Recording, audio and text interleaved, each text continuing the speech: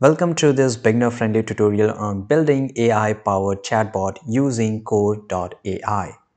Whether you are new to chatbot development or just looking to enhance your skill, this video will guide you by step by step. Now, what is Core AI? It's a powerful no-code, low-code platform designed to help businesses build AI-driven chatbots quickly and efficiently. These chatbots can be deployed across multiple channels like website, mobile apps, WhatsApp, Slack, and more. In this year, chatbots are smarter than ever thanks to the advancement in natural language processing, that is called NLP, and machine learning.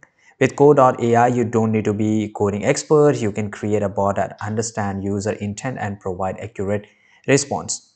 Now, why use Core AI? Well, you will get the answer. Now let's dive into the how to build your first chatbot using Code.ai.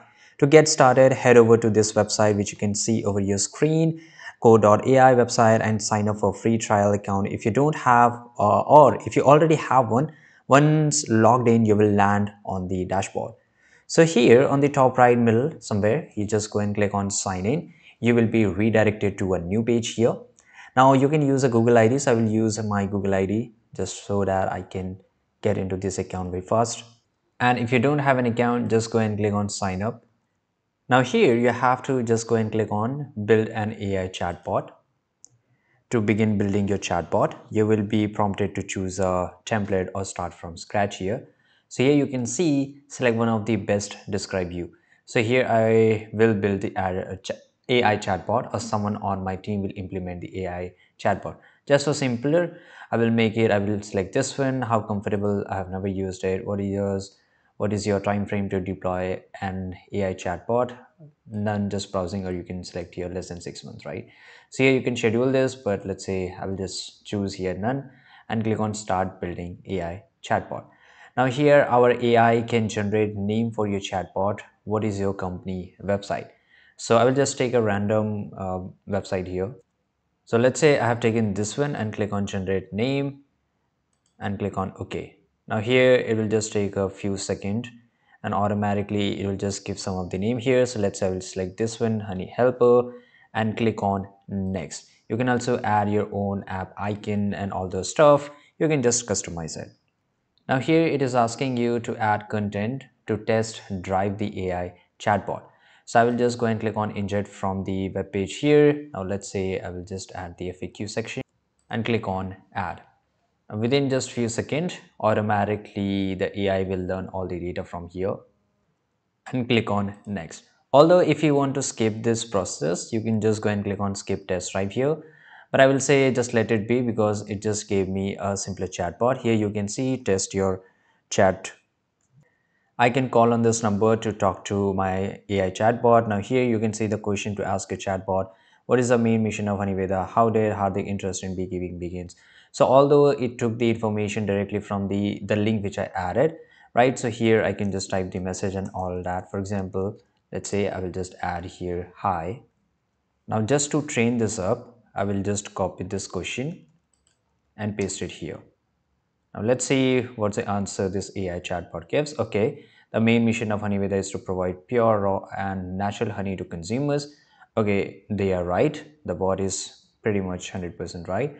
Now let's say I will just ask a second question here and press the enter. So obviously this is similar, like obviously this sounds very similar to ChatGPT, right? But I will just go and click on finish and jump into the Excel, right? I hope you got this up. And by the way, you can also specify the channel where your bot will operate, such as web chat, Facebook Messenger, or SMS.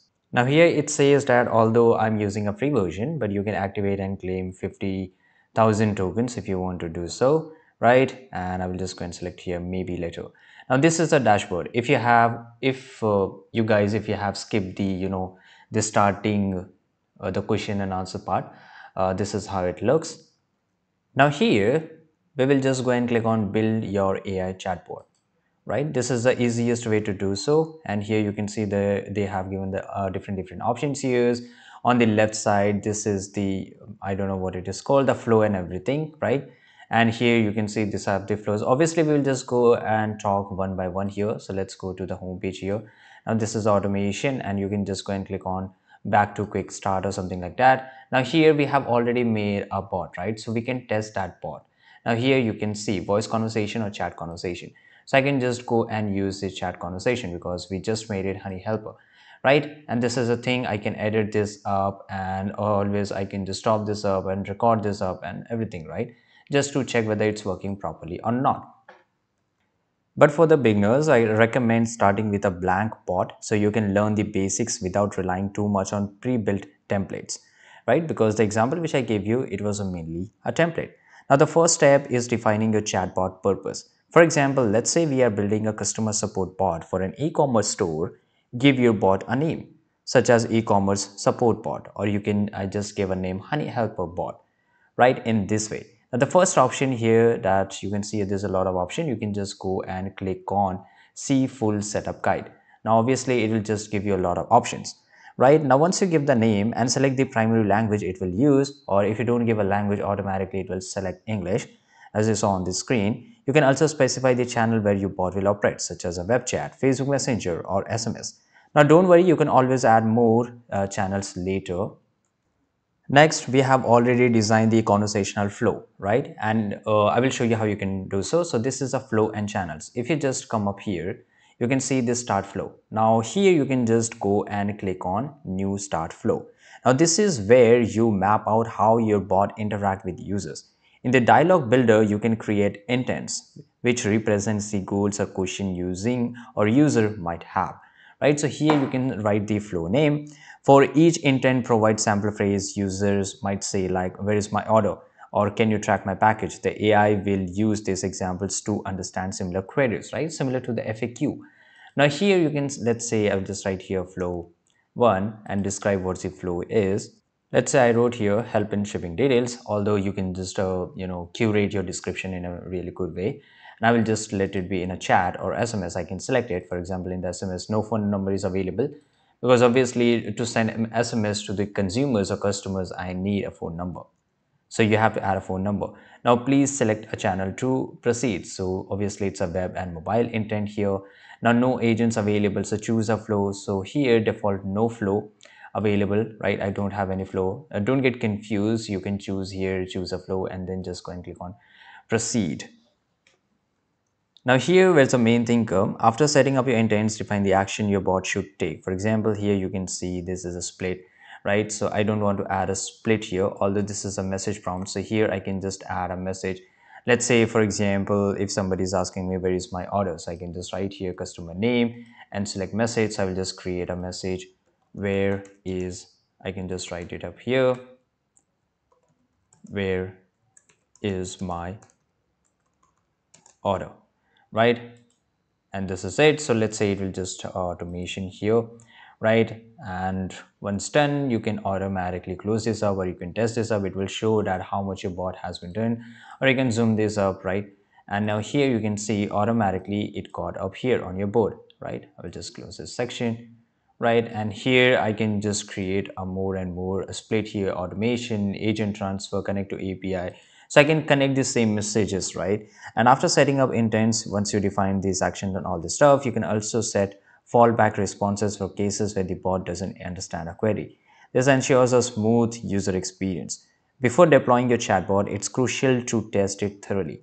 So you can, on the top right side corner, you have to test your bot. Use the built-in testing console to simulate conversation and ensure your bot respond correctly. As you can see here, how I can help you. And I can, let's say I will just write here, where is my order?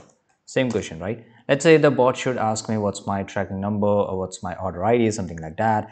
And if something isn't working as expected, go back to the dialog builder and refine your intents or actions, right? Now here you can see end of the chat history, because where is my order, I didn't made here something like that. So I just go and here in the automation section, or in the message prompt, I need to add some of this text, right, where the bot can respond me properly.